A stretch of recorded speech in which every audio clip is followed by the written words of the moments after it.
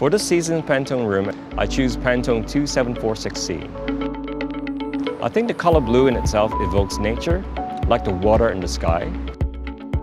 And this particular shade of blue is modern and provides a great backdrop to these vintage pieces and artworks.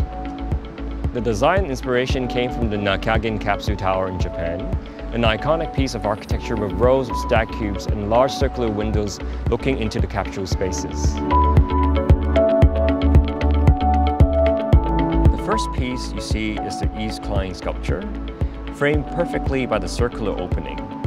Its vivid shade of blue resonates with the color of the Pantone Room. Next, as you move into the room, you will see a piece by Liu Guosong, Transformation of the Moon. I think it's a very romantic piece as it captures the full moon against a colorful landscape.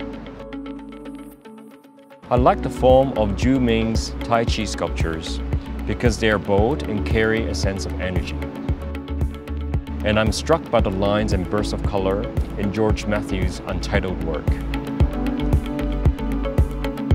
Every project is both a physical and a psychological experience. We want to engage the visitors so they don't just come and go. We want to create something that surprises them and leaves a lasting impression.